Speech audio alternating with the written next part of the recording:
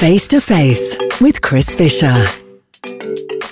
Welcome to the Merger List. My guest today is a very good friend and one of the founding team members of Merge 104.8, Rumaitha AL Busaidi. Welcome to Merge List. Thank you. I actually like this Merge List. It's cool, isn't it? Feel, yeah, it's pretty cozy. It's our little home away from the studio. I know. Now, I love it. Rumaitha, I've known you for almost 8 years since we launched Merge 104.8.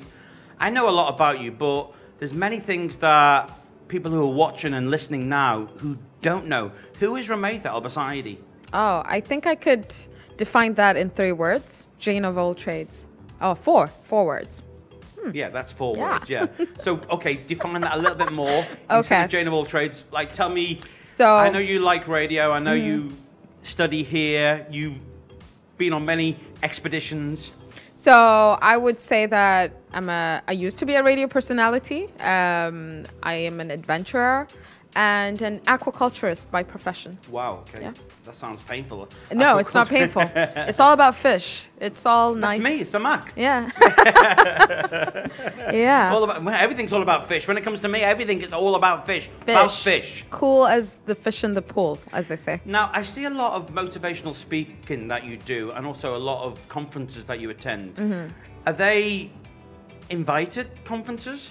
Mostly, yes. I get invited to speak. So I think a lot of people kind of resonate with the fact that being a hijabi Omani woman, how did you kind of reach to where you are right now? And it's quite amazing. My favorite ones are actually going to schools and doing these talks because you actually see so many of the young generation Mini being yous. mini me's, Yeah. so many of them, my minions, I would say, Minions. that actually come in and are so inspired and just want to follow my footsteps, and that's just amazing. It's fascinating. It is good when you see people like that. I mean, because I guess when you were at school, when you were studying and at university, and people are similar to yourself used to come in to do these talks, you were kind of gripped, Yeah. and they motivated you. Exactly. So, I mean, what type of questions do you get asked at some of these conferences and some of the schools? So the number one question that I get asked is how can I travel alone?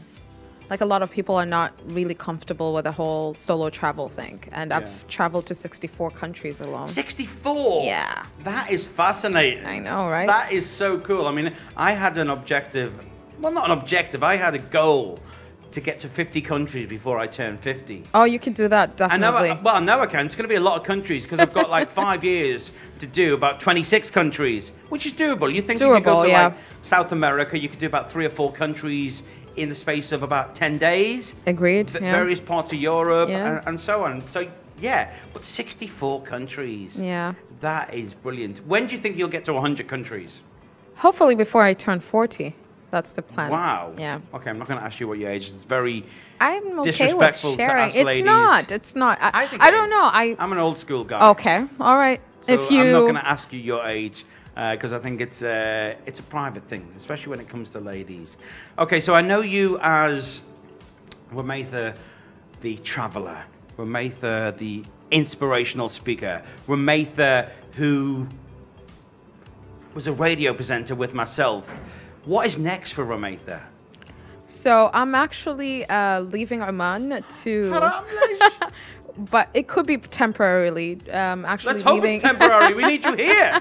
So I'm leaving to do my 3rd master's in public administration. 3rd master's? Yes. Wow, I didn't even know you'd done 2 masters. I did 2 while I was radio presenting with you, if you remember. That was your 1st master's. I know. That was your 2nd master's. Oh, my word. So are you going to try and get into the Guinness Book of Records for the Omani with the most masters? I don't think that's possible. So apparently, according to the Guinness World Book of Records, there's someone who has done 25 degrees in the span of his life. Oh my word, that's and a lot that of spans bachelor's, master's, and PhD degrees. I don't think I'll reach that. Wow. No. That's like a scientist completely. That's like a major scientist. Like, that's a major geek, but that's quite impressive. Yeah. Right, I've got a couple of questions for you relating to Ramadan. I fasted last year. I enjoyed it. I did every day. I didn't just give up the food. I did the water and everything, and just the whole mind thing. What tips? This was my first year of fasting. What tips would you give me, or anybody else who's thinking about fasting? Right. So possibly I could split them into two. So Ramadan in general is not fasting as in physically fasting. You also mentally and spiritually fast. So the first thing, which is the toughest one, is doing the spiritually mentally thing. Before you actually abstain from food, I would say make sure to be a good person and not really say bad words, and try your level best to actually be patient, because that's really, really a virtue that a lot of us kind of tend to forget, and Ramadan reminds us of.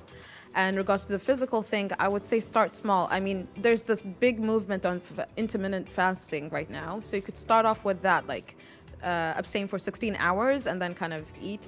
I don't know how it works, but probably 12 hours, and then so start small and then kind of build it up. Exactly. Especially in the summer months now. Yeah. And before you start fasting, make sure to hydrate before you actually start the fasting, and stay indoors because it's so hot. You don't want to collapse while. So when you finish fasting, what is your favorite iftar meal? Dates and Lebanon, to be honest. Really? Yeah, that's something that I so look forward to every single Ramadan. Wow, to kind of give first you that, breaking fast. That big sugar boost, that energy boost straight away. I know, and the taste, I mean, it's a combination of sweet and saltiness of the Lebanon. I mean, I don't know, that combination is just my favorite. Nice. Yeah. And what benefits do you feel by the end of the month of Ramadan, personally, inside? I think mostly it's reminding me that I can be patient. Like I said, it's something that's very difficult. I'm a type of person, you know me, that's very direct and straightforward. So True.